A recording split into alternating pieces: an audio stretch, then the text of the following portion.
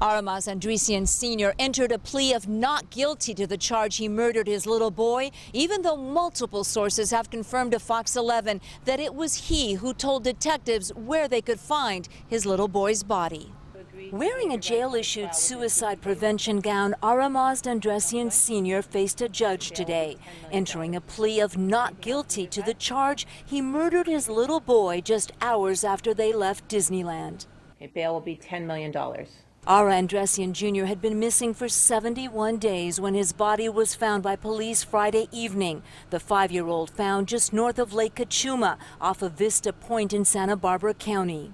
If there is any small consolation, it's that his body has been found and he can, get a proper burial. The discovery coming just hours after his father returned to Los Angeles in police custody after being extradited from Las Vegas, where police said he spent 47 days partying and socializing.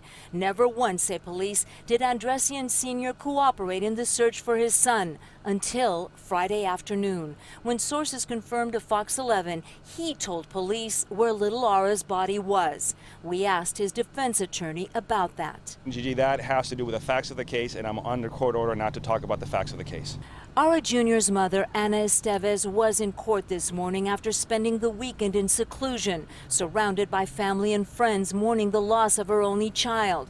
And even though detectives with the Los Angeles County Sheriff's Department told her weeks ago they believed her son was dead, she had held out hope until the very end. Can't believe this is happening.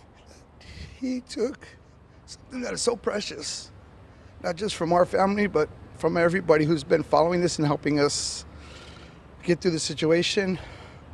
He's devastated the family. He's devastated people who've never met my nephew.